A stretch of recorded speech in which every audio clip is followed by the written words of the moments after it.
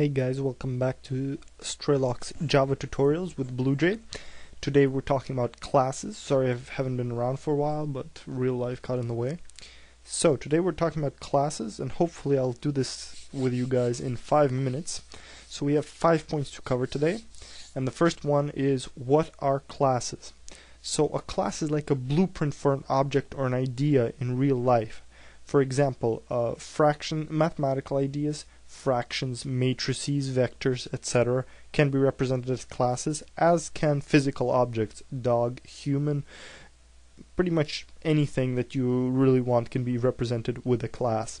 And a class is a group of variables together with methods that operate on those variables. Methods are just fancy names for functions that operate on the class. So the class contains data and functions that manipulate that data. Okay, so now that we know what a class is, variables and methods, they can be of two types. They can be private to the class or public. Public means they're open to everything in the program.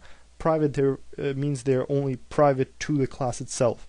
There's also protected, but we won't talk about that now. We'll talk about it when we need it. So private and public, and the variables and variables can be of any type, any previously defined type, or another class. You can have a class as a variable inside a class, and you can define a class inside of another class. That's all possible. So let's go right ahead and make our first class. And our first class is going to be called fraction, because I felt like it. So we're just going to type out here class fraction. And this is pretty much all you need to make a class. When you type in class fraction and then you compile it, there is no syntax error. So that's all you need to make a class. Now in general, we would want, if we are making a fraction, we want, as we said before, variables and methods that operate on this fraction. So today, since I'm trying to keep this tutorial short, we'll just our variables are going to be num, which represents the numerator of a fraction, and denum, which represents the denominator. And they're going to be private to the class, which means nothing else can access them except for this class. So, and then we have a constructor. It's going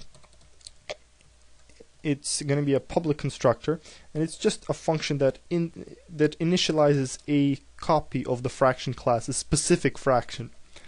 So we pass two numbers, int n and int d, for the numerator and denominator, and all we do here is we initialize the variables. So this is simply a reference to the class that we're in. And then, so we can reference variables inside the class using this notation. This dot with the dot, and then num, and then set it equal to the parameter passed to this constructor. Denum, or let's call it denom, equals d. Right? So here's our constructor, and we have ourselves a class. So now we can compile it, no syntax errors. And we can make ourselves a fraction. We can make ourselves a fraction 2/5, for example, and we have a fraction. And so far we have no methods, so except for the ones inherited from the default class. So that's okay. We can remove our fraction, and let's make a method that does something. In fact, let's make a method called toString. It's gonna return a string, and it's gonna convert the fraction that we have to a string. And how are we going to do that? Well, we're going to just say string value, fraction value, equals the numerator, so this dot numerator, plus this plus this little string, which is the fraction bar, plus this dot denom, the denominator. And then we simply return value. We can actually skip this sentence and say just return this dot num plus this slash plus this dot denom, and we will get the same exact result. So this will return a string that contains the value of our function. So now we can compile it. It should work. And again, this is the numerator, the denominator. Let's test our little fraction. Make a fraction called let's make 5/13ths, and then here we call the string2string object, and the return value is 5/13, so it returned it as a string. So it did what we wanted to, and perfect. So now one more thing before we leave is I'm going to show you how to instantiate a copy of a fraction inside of the main function. So you remember how we had the main function here, and we had the string array args, as always, as with all main functions. And here we want to initialize a fraction. So to initialize a fraction, we just say fraction f equals new.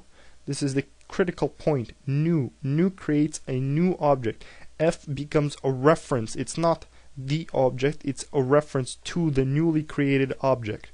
And we can go more in depth into this on how it gets created and how the stack versus the heap later, but don't worry about that now. It's a reference to this new fraction object that is created, and we need to pass two parameters. So let's say 5/13, which are the parameters for the fraction. And so now f is our new fraction. So for example, we can't access f.num or f.denom because those are private, but we can access all the public things of f. So we can say system.out.println, which prints a line of f.toString, right? Now let's just test this. This is going to be our last thing we do with fractions for this video, and we call the main function with no arguments. We call the main function and we get a string value of our fraction f printed out to the terminal window, which is exactly what we wanted. So I hope this little introduction was not too difficult and you could follow it without too much troubles, and next time we'll go into some more useful uses of fractions, not fractions, classes I mean, and hopefully you'll come back next time. Sorry it ended up being a little on the long side, but okay, see you next time. Take care. Straylox signing off.